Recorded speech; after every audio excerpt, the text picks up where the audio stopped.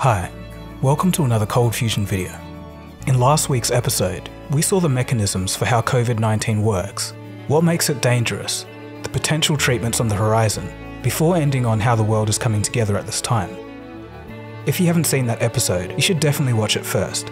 It's important information.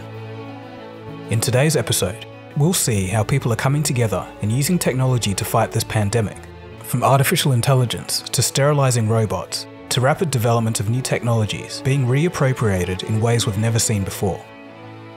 Usually, emerging technologies are held back by infrastructure, financing, and bureaucratic constraints.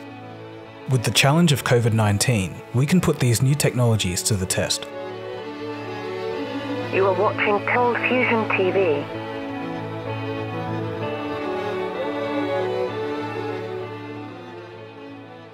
Obviously, robots aren't susceptible to the virus, so they're being deployed to carry out many tasks, such as cleaning and sterilizing, and also delivering food and medicine.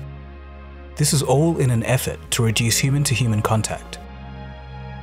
Purdue Technology, who produce catering robots, have sent fleets of their robots to hospitals and hotels around China. The robots help serve food to those infected or in quarantine, limiting human interaction. UVD robots from the company Blue Ocean Robotics uses ultraviolet light to autonomously kill viruses, curbing the potential spread to other humans. The startup have already sold robots to over 40 countries. Klaus Rizager, CEO of the company, explains, "Our robot uses advanced algorithms and spatial sensors to cover all surfaces with the right amount of virus-killing light. With our data, users can see exactly which rooms have been cleared for which bacteria and viruses. According to the company, it takes between 10 to 15 minutes to disinfect a room." Can it effectively kill the coronavirus on surfaces? Yes, definitely. Virus like corona has been deactivated by more than 99.999%. Hong Kong's mass transit railway is now employing vaporized hydrogen peroxide robots to disinfect their trains. The transit railway services millions of passengers each day, and it's become a breeding ground for the virus. These newly purchased deep cleaning robots will be able to reach places difficult to get to by hand. They're also going to be deployed to the locations where COVID-19 patients have been. They then will disinfect the area, making it safe for human entry. Before this virus attack, we have already demonstrated and proved this robot with H2O2 hydrogen peroxide in a mist form at the concentration of 150 ppm, expose it with 15 minutes of time. It was able to kill the virus and all different kinds of germs. Hong Kong is also in the process of testing nano air filtration. This is to improve the air quality in trains and curb the virus spreading through the air. Speaking of air quality, we should talk about the most low-tech solution of all.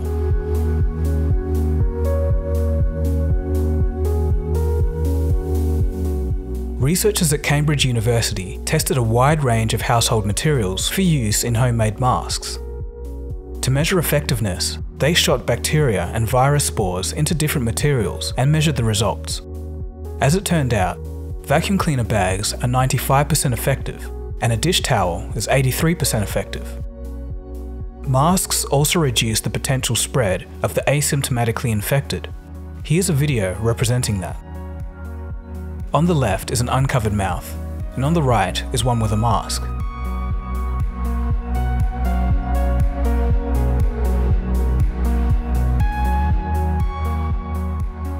Recent research from MIT and Stanford has shown that when we speak, little saliva microdroplets come flying out of our mouth 6 feet or more. Those droplets, if you're infected, contains millions of particles of virus. If I'm not wearing a mask, I'm putting my community at risk, and that just feels like an awful thing to do. Of course, it should be stressed that people shouldn't go out and hoard masks, taking them away from medical professionals. This is a great example of what can happen when smart, technically oriented people come together in a time of need. Ventilators have become essential in the battle against COVID-19, but health systems around the world are facing shortages. To address this problem, engineers around the world have set up network communication platforms using technology like Telegram and even Facebook. Here, they share information about open source designs for manufacturing ventilators with 3D printers. Anyone with a 3D printer can collaborate by printing the necessary respirator components. The goal is to make them available to healthcare services. In just a few days, a group in Spain were able to build an open source respirator prototype. Another Irish open source hardware project has produced a prototype ventilator using 3D printed parts and readily available inexpensive materials. After the project was spun up on Facebook, the design was completed in 7 days and attracted the participation of over 300 engineers, medical professionals, and researchers. I think that's pretty cool. To add to this, companies such as Tesla, Ford, and General Motors are all pitching in to make ventilators.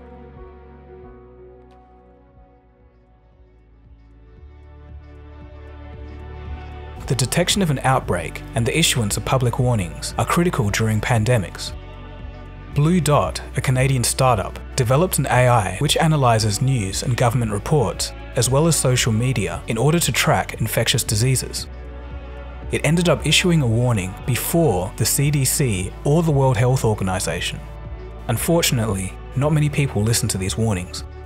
Understanding what contextual factors make a disease essentially turn into an outbreak. And so this means that you need to look at everything from global air travel data, but also population data, climate, mosquito data, demographic data, and as well as a country's ability to respond to an outbreak. So once you combine and layer all those data and those modeling techniques, you can really understand where a disease will spread to and what the impact will be.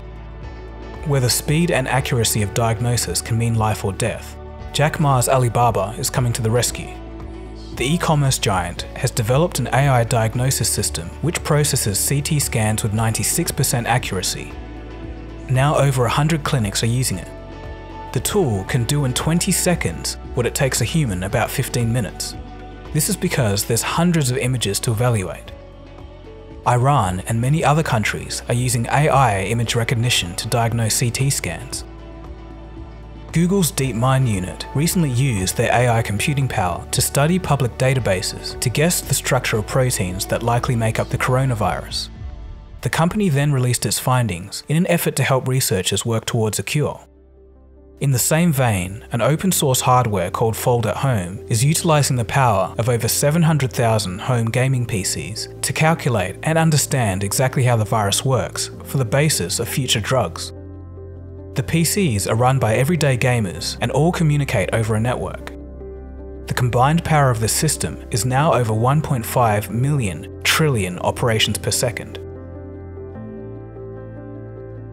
ResApp is a smartphone-based acute respiratory disease diagnostic test that uses machine learning algorithms to analyze a patient's cough sound to treat diseases such as pneumonia and asthma.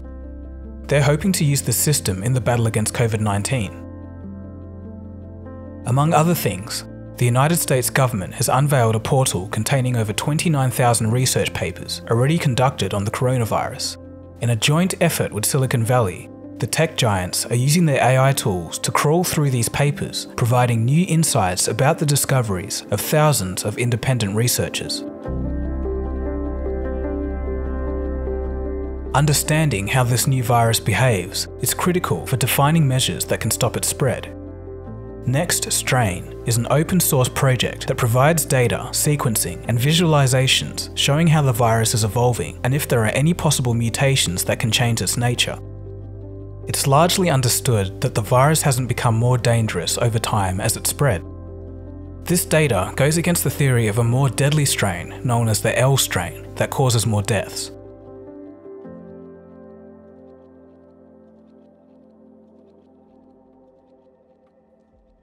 Israel is planning to repurpose its anti-terrorism technology in order to track the spread of the virus. This is pending cabinet approval. The technology would track the phones of the infected, allowing for the government to track their GPS location. They would know exactly who they've come into contact with and where they've been. The United States government is also engaging in talks with Facebook, Google, and other tech companies to potentially bring about a similar system in the US. In Europe, the General Data Protection Regulation, or GDPR, forbids the tracking of people's movements and contacts using smartphone location data without consent. In Asia, things are a little different. Singapore's Personal Data Protection Commission has allowed the collection, use, and disclosure of personal data without a person's consent. They say it's to carry out contact tracing and other coronavirus response measures. Vietnam is tracking locals and foreigners through mobile apps, while Thai immigration authorities are using location data to track those arriving in the country. Call it what you want, but this is definitely mass surveillance, and definitely poses a serious risk to privacy. It's a fine balance. You can slow the virus's spread dramatically with accurate and more detailed data than you could have otherwise. Or it could very easily turn into a backdoor to spy on your population. The main problem is, when this is all over, will governments give back their powers? The answer is probably no. But then again, don't all of our governments spy on us anyway? It really is an interesting dilemma. Privacy, Fabrice Pelbois, is it something that kind of goes out the window when you're in a situation where you're facing a mortal danger as we are with this COVID-19 pandemic? Definitely, just like terrorism. It's always during a crisis that you have a shift in acceptance and the way the government is going to control a little more of what used to be public freedom before. All those apps going to be thrown away in 5 or 6 months. That's a very, very different situation.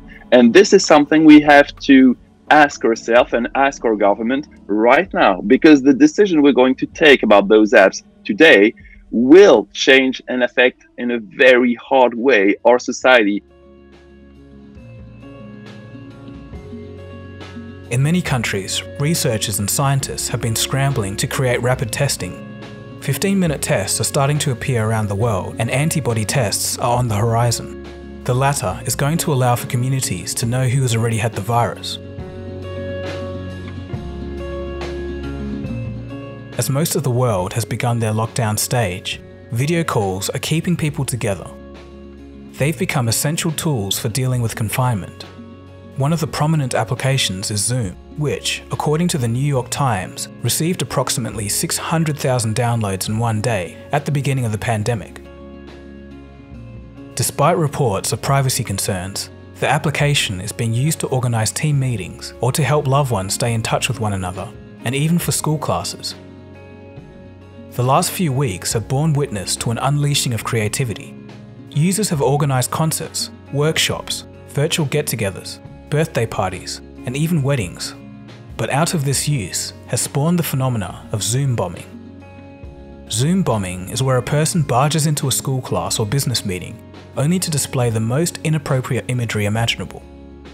While it may range from mildly amusing to funny to truly disappointing, really it's just trolls trying to find a new way to amuse themselves in the age of COVID-19.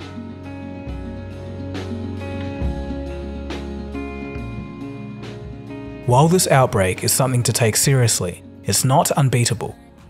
Humanity has persevered through difficult times.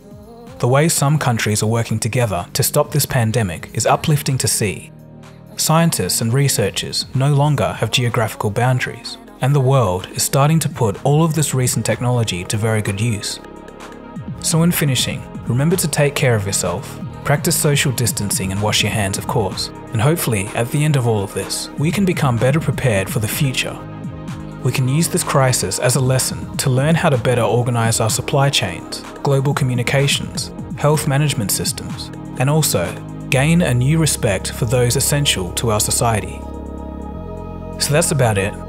If you haven't watched my previous video on this topic, it's highly recommended that you do. I'll leave a link for it below. Anyway, thanks for watching. My name is Dagogo, and you've been watching ColdFusion. I'll see you again soon for the next episode. Cheers guys, stay safe. ColdFusion. It's new thinking.